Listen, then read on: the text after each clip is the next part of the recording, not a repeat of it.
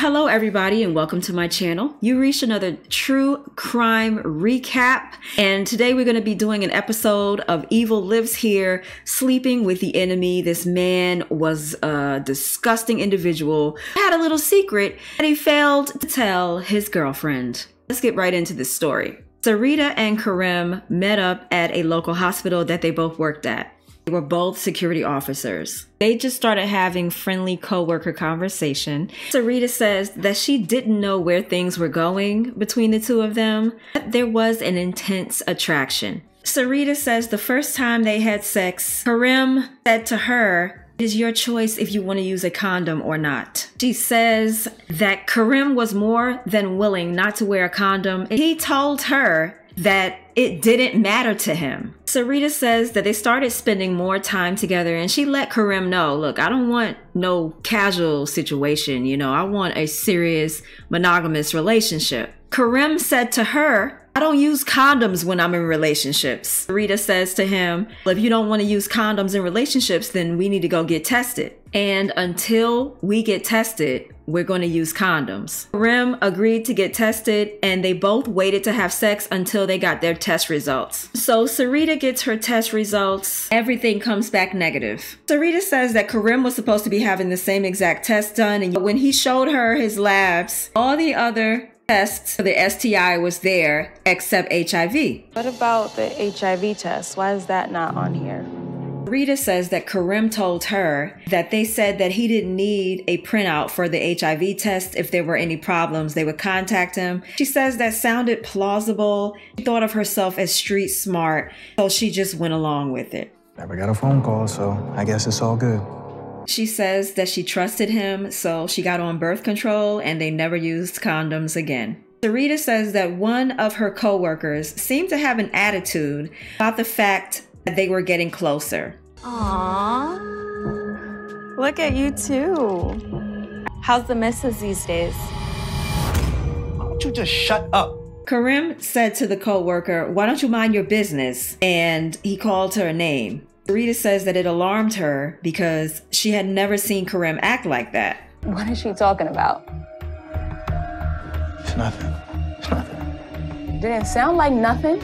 He told me that he was with his ex-fiancée for 5 years, and we applied for a marriage license, but we didn't get married. She called off the engagement. So Sarita believed his story, and she felt that the coworker was just messing with them because maybe she was jealous. So eventually Sarita decides to introduce him to her mom because her mom heard about the fact that they were dating through her son. And she said it was around Thanksgiving time that she was trying to get to meet his family, and he would not hear of it. Karim's explanation for not wanting her to meet his family was that they were still attached to his ex-fiancée, and Karim told her that his mother said, "Don't bring anyone around me unless y'all are engaged." So Christmas came around and it was the same thing. She asked about the family. He gave some more excuses. And after that, she says she stopped asking. She says that his family knew his secret and that's why he wanted to keep them away from her.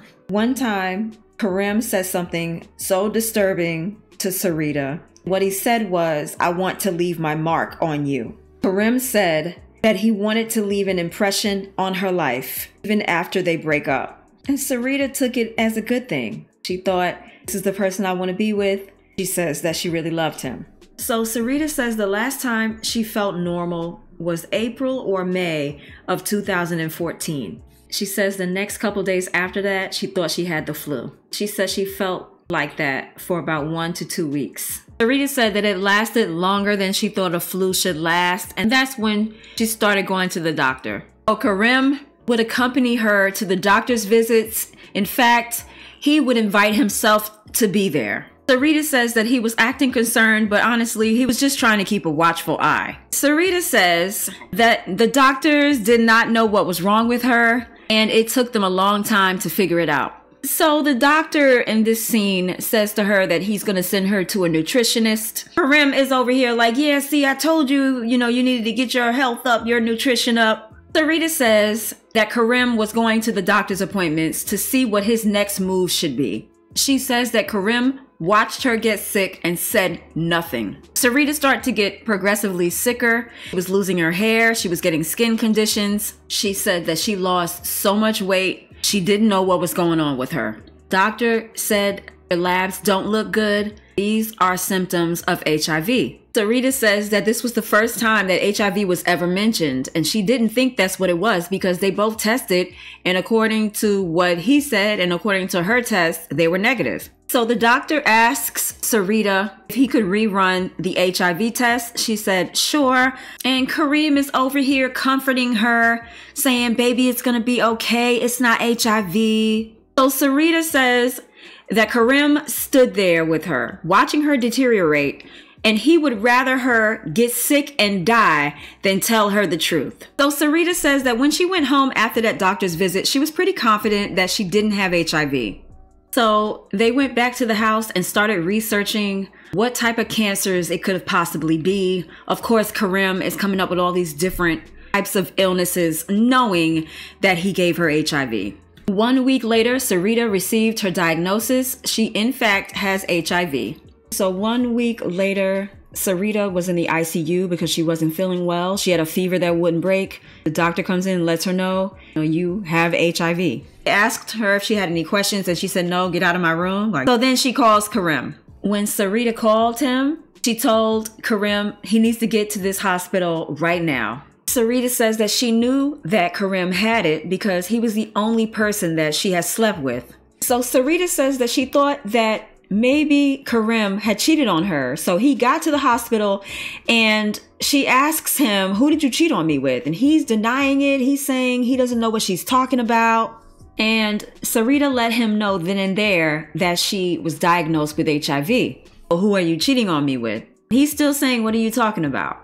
So Sarita said to him, either you cheated on me or you lied about your test. Karim says, nah, I didn't lie on the test. And so then she says, so that means you cheated on me. It's either one or the other. Which one is it? So Sarita says for the first time, Karim had no answers. Sarita says all of a sudden he starts leaning over, acting like he's crying, trying his best to conjure up some freaking tears out of those dry tear ducts. So Sarita kicks him out of her room. She says that she felt like she was in a grieving process and he was just making it worse. So she blocked his number. He would come to her house and she wouldn't answer the door. She didn't want anything to do with him. So after her diagnosis, Sarita fell into a depression. She didn't want to live anymore, so she took an overdose of insulin. Her mom found her when she saw her car outside and she wouldn't respond and ended up calling the ambulance. She doesn't give a time frame either from when she was diagnosed with HIV to when she let him know and stopped contacting him. She doesn't tell us exactly when she got pregnant, but she ended up getting pregnant with Karim's baby. She calls him and he says that he wanted her to have an abortion because he didn't want a child that has the same thing that they had. So the doctor told her that if she kept taking her HIV medication, there was only a 5% chance the baby would end up with HIV, and she was determined to go through with the pregnancy. Sarita says from the day that her son was born, she chose life. She no longer wanted to kill herself. And that's when she decided that Karim was not going to get away with what he did to her. So she decides that she's going to call his mom and lets his mom know that she was dating him and now she has HIV. Karim's mom asked her if she spoke to his wife. So after Sarita found out that Karim was married, she got on social media and she found his wife. She sent his wife a message and told her everything that was going on. So Sarita says a week after communicating with Karim's wife, she found out that his wife was HIV positive too. The wife told Sarita that Karim had given HIV to her and he had never taken any medication. So Sarita decided to make a social media post letting everybody know that she's HIV positive and telling them that Karim is the person that transmitted the virus to her. Sarita says after she wrote this post, she went to sleep and when she woke up, she had millions of notifications from people. Sarita says that she was finding out that Karim was in these singles groups. He's going around trying to pick up other women. And some of his friends would say that he's in dating groups and he's dating someone down the way and he's not being honest. And then she had women contacting her, letting her know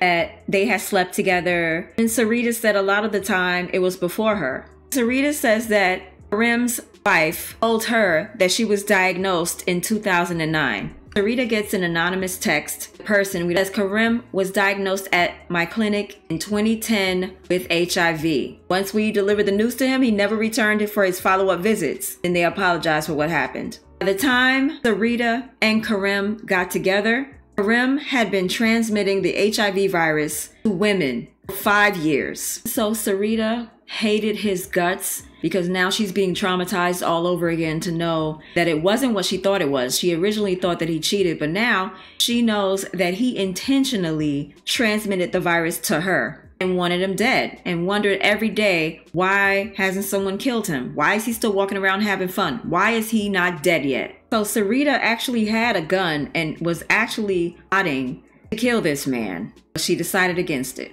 So Sarita had a colleague at the hospital who was a police officer who let her know that it is a crime to intentionally infect people with HIV. Sarita went to the police and filed a police report, and they forwarded her case to the Special Victims Unit. So Sarita says that she gave the police all of the information that she had collected, and she says that she was trying to get all of the people that she had found on board so they can all get him together. So Sarita let the police know that there were 12 other women that she was in contact with who he transmitted the virus to as well. Police asks her, would they be willing to give statements? So nobody wanted to talk, and that's what she told the police. And she said, would this affect the case with him being brought to justice? And the police lady says, not necessarily. So Sarita says that she was prepared to wait years. It was only months before Karim was arrested. So Karim pled guilty to aggravated assault of a family member causing serious bodily injury, and he was sentenced to 30 entire years in prison.